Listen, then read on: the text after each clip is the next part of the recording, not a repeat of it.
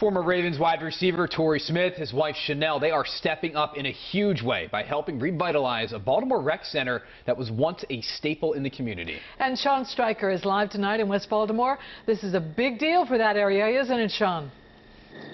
Yeah, Rick and Denise, it really is. The Hilton Rec Center closed in 2008, and it was an asset to this community. It provided a meeting space where you can see some kids over there using the basketball court. But thanks to Torrey and Chanel, it will soon breathe new life as they provide programming and staffing to reopen this center.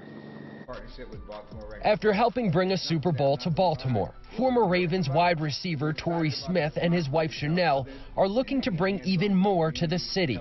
Torrey and I became adults in this city, and we grew to love the community and the people in it, and we really believe that there's so much potential here in Baltimore. With their nonprofit Level 82 already offering after-school programs, they were looking for something that impacted the entire community, so they teamed up with Baltimore City Recreation and Parks. So we literally were going around the city, different locations, different neighborhoods, trying to find where the need was and to find out where we could fit in. They would land on the currently closed Hilton Recreation Center in West Baltimore. And we know the potential that exists, so, we're looking forward to that responsibility of helping others. Once a home to youth sports and summer camps, the rec center now sits empty. When I look at this facility, I see nothing but potential. Reginald Moore is the executive director of the Recreation and Parks Department. It's an opportunity for us to reimagine the space.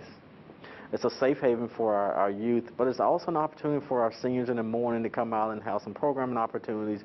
With a vision of bringing mentorship opportunities, athletics, as well as after-school arts and STEM programs to the center, they're also seeking the community's input. We want them to tell us what they want done so we can make sure that we're meeting their needs. All to help a community that they have grown to love reach its full potential. Now, because of the pandemic, they don't know exactly when this rec center will reopen. Rick and Denise, they are doing something really cool on Tuesday of next week. They will be giving out free hot Thanksgiving meals to the community. That's starting 5 p.m. right here at the Hilton Rec Center. Reporting in West Baltimore, Sean Stryker for WJZ.